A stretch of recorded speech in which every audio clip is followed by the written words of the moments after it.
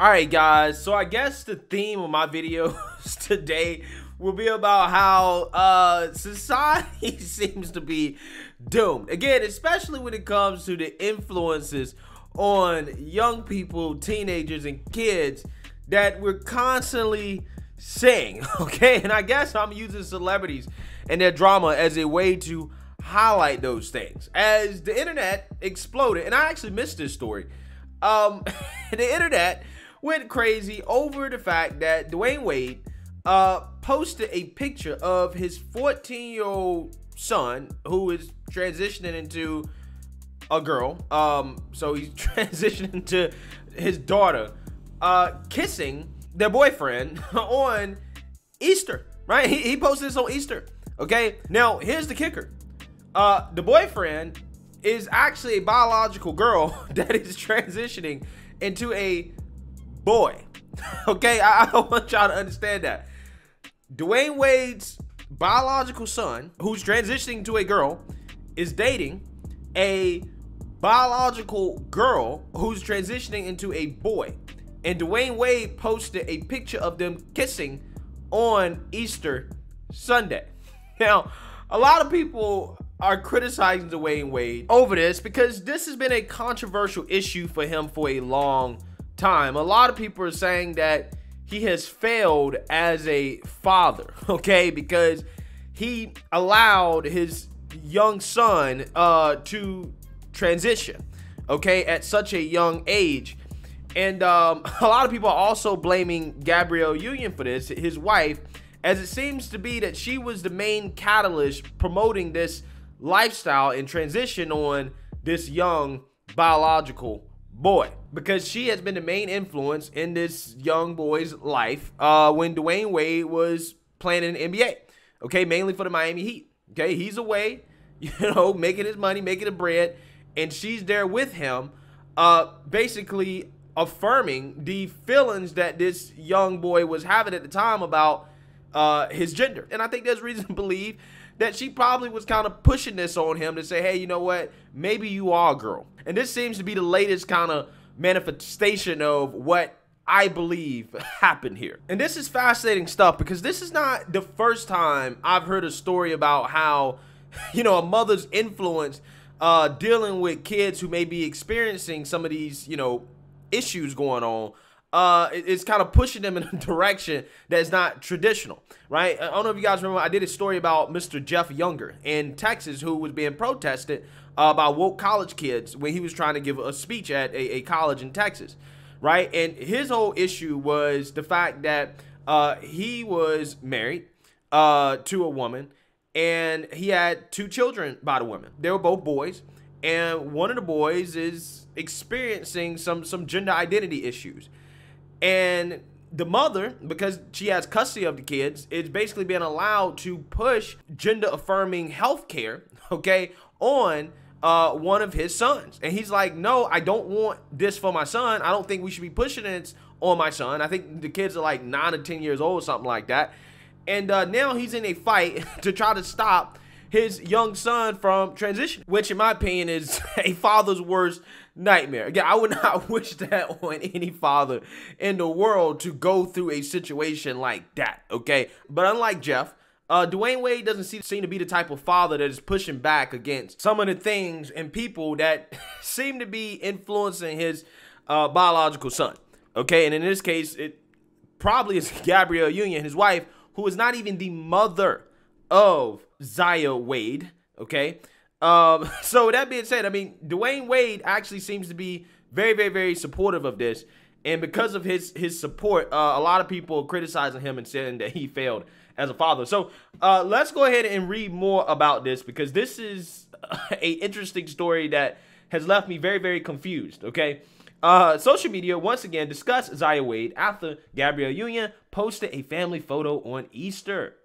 As many families do on holidays, the 49-year-old actress posted a photo of her family members and the partners of the young family members on social media. In the photo is Union, Dwyane Wade, Kavia, Zaya Wade, and girlfriend Lola Ann Clark, Zaya, and boyfriend Hudson. Zaya's boyfriend being in the Wade family photo led to a few salty comments from social media trolls, but what really ramped up the conversation was a photo on Hudson's page. Passover and Easter have never been more fun.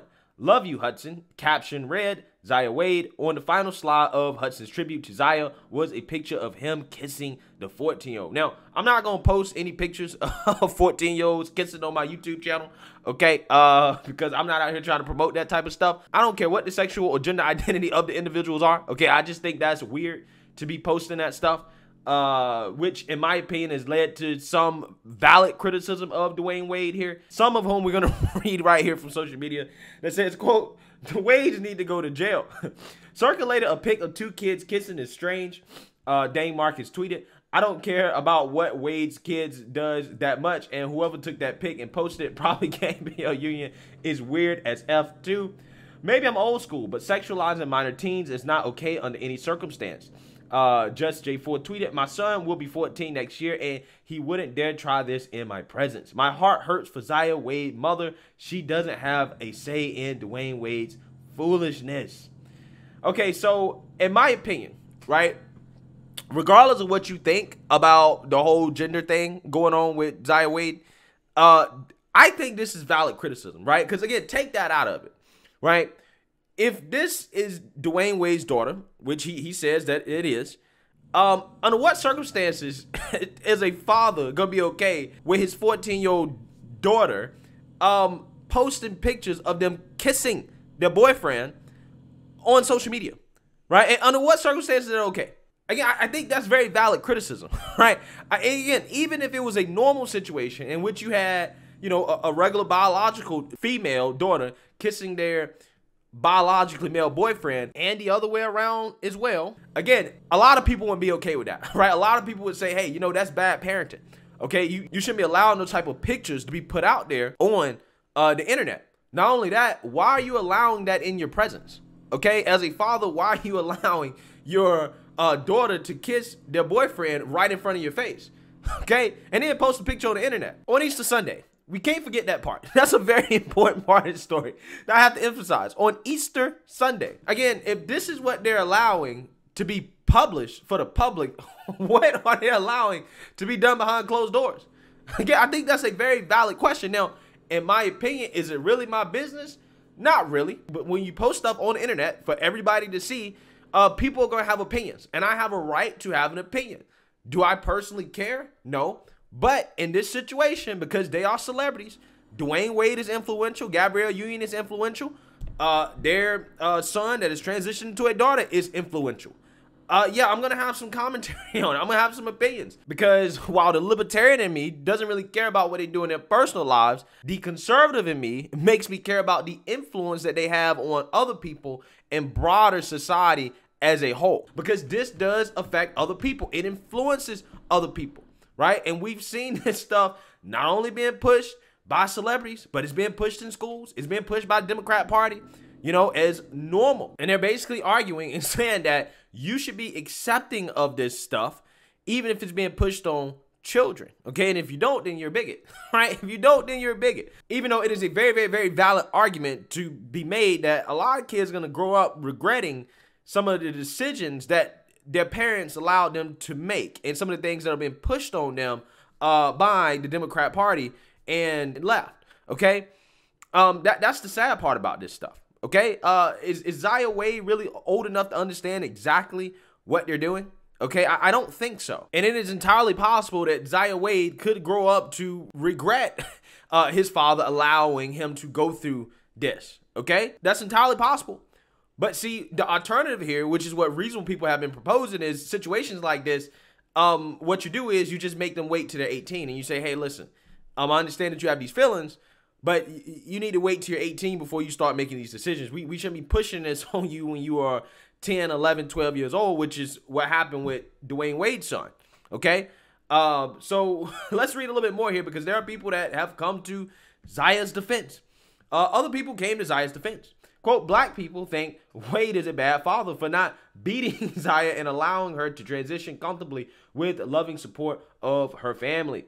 London Milan tweeted, It must be difficult for Wade to constantly see grown men trying to tell him how to raise his child in a toxic way. I respect him. Y'all need to leave Zaya Wade alone and mind your business. Zaya Wade breathes and a bunch of grown men start paying themselves. Okay, so some of the wokes are saying that, you know, men who are criticizing Dwyane Wade over this, saying that he failed as a father, right, and criticizing him as a father for this, you know, they need to mind their own business, right, that this is not a concern, okay, but I would make a counter argument that it actually is a concern because, you know, there are people who are fathers or who are not fathers yet, but want to be fathers in the future, who will be fathers, who don't necessarily want this type of influence in their kids' life. Okay, it's hard to control what kids are exposed to, and when this stuff is being pushed out here into the open, okay, and you have certain people being held up as celebrities and influencers, again, they have an impact on people's children, right? The things they put out there, the photos they put out there, the ideas they put out there, okay? And, you know, I can imagine as a parent, it would be hard to keep that type of content away from kids considering how it's basically everywhere now. And kids are easily influenced. Somebody like Zaya Wade is going to be put on magazine covers. They're going to be put out there in the public for kids to see as a role model, right? That's what's going to happen. So these people that sit here and say, oh, well, it's nobody's business, blah, blah, blah. Yeah, you're right if they didn't post it, right? If they didn't publicize it, if they weren't famous. I don't really care about the random person that's not famous, that's not out here, you know, promoting this stuff. I don't really care about what they do. If they want to have whatever they got going on with their family and their kids transition or whatever, I really don't care. I don't agree with it. I don't think that the state should allow it. But hey, you know, if they do allow it, am I going to throw a big fit over it? No. But in a situation like this, where you have people who have influence, who are openly pushing this stuff, this does actually have an effect on people, right? It creates a situation like the situation I told you guys with Jeff Younger that is a father's worst nightmare. And a lot of fathers, I can imagine, do not want to go through that. They don't want to be in a position like Jeff Younger or Dwyane Wade, right? So with that being said, let me know what y'all think about this. Make sure you like, comment, and subscribe. Most importantly, share a Black conservative perspective. Peace.